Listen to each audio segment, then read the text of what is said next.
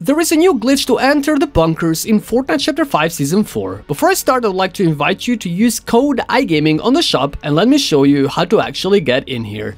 First step that you're gonna need to get, or that you need to do, is you need to find a car, and it has to be a default SUV. It only works with default SUVs. So if you have a skin on your SUV, just go ahead and remove it just like this, and then you need to go to a bunker and park your car the same way as I did over here. Then you need to build a structure and then a ramp, and as soon as you build this, you need to go ahead and edit a stair just like this, and then you need to enter the car. Once you enter the car, it's gonna glitch you into the bunker.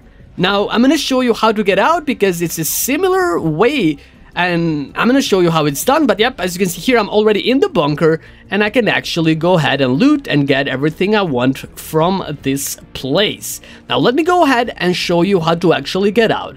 So to get out of the bunker, you need to get your car again and you need to park it over here. Wait, let me show you.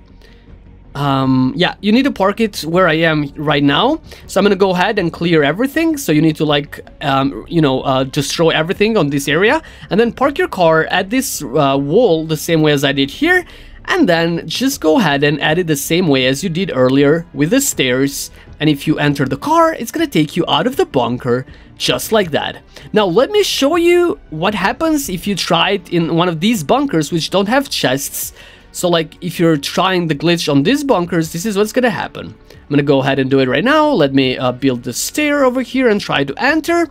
And as you can see, these bunkers, they are not even built in game, so you will get out immediately. So thank you for watching and please follow for more Fortnite videos.